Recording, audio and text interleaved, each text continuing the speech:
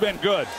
Second and goal. Ryan, end zone. Pittman, touchdown Colts.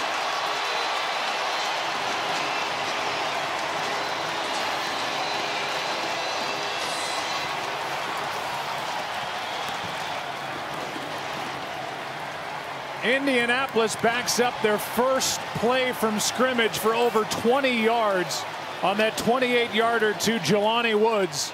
A handoff to Taylor and the touchdown from 6 yards out to Michael Pittman. Well, Michael Pittman, he's matched up against James Pierre, and they've shown, the Steelers have, that they can be had in the passing game. And Woods was able to get freed up. They were able to hit him, and then they hit the touchdown to Pittman.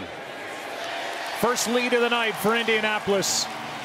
Colts trailed 13-0 and 16-3.